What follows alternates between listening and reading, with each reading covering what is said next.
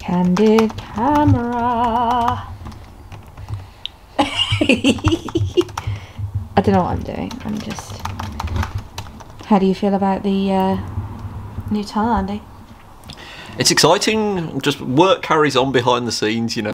We sent out our last orders of the season yesterday, and then on our first day of freedom, we are repairing the tunnels, getting ready for next year. And actually, you know, there's something really profound about that, really sort of poetic, and I think that's really cool. Just absolute massive thanks to everyone who's supporting us. We're actually just going through Instagram right now, replying to comment, and it's amazing that we've got so much positive energy and so much support, because, you know, yesterday we were technically here on our own as we sent out our last orders, but we didn't feel that we were alone because we get so much support. So yeah, that's really cool. Welcome to the first day of winter, would you say? Kind of? Yeah, I guess this is the first day of winter. I mean, I'm wearing 3 jumpers, so that kind of... I've only just put a jumper on, to be fair. It was quite tropical this morning, wasn't it? Like, and as you can see, I mean, actually, if you want to come with me, I'll show you quickly. So, technically, this is the first day of winter. And I think there's something really nice about the fact that we're actually using the first day of winter. Where are we? What date is it? 13th of October. 13th of October, and we're getting ready for the sort of 9th of March or 10th of March next year when we reopen, which is really cool. And as you can see, I mean, the guys from First Tunnels, they're doing a fantastic job here.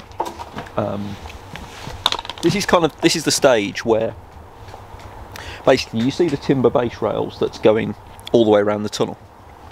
The sort of wooden supports that's going halfway up and on the base of the tunnel.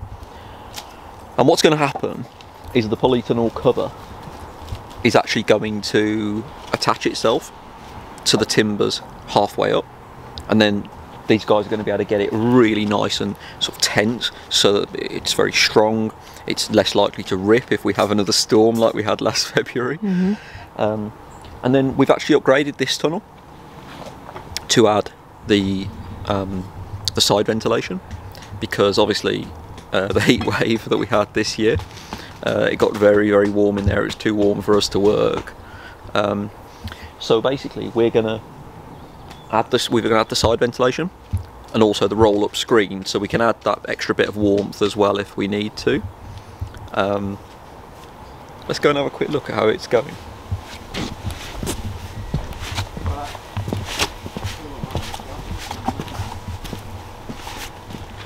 So this is the replacement door frame that you're going to see me posing in my Power Ranger outfit in very soon. It's quite weird being able to actually just step through where I'm never able to do. It's going really well, and actually the guys from First Tunnels are doing a really amazing job. I should stress as well at this point that actually we've paid for this. You know, this isn't like us doing some kind of what's the word, like paid advertisement. Yeah, we've paid for this, and you know, these guys are doing a great job, and we're recommending this in a really honest way. You know, if you need a polytunnel, I really wouldn't suggest you go anywhere else, because this is really incredible quality, incredible service.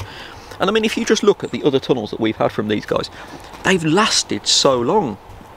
You know, this is like an investment, and that's going to last years and years. So yeah, we'll show you a bit later as it's finished.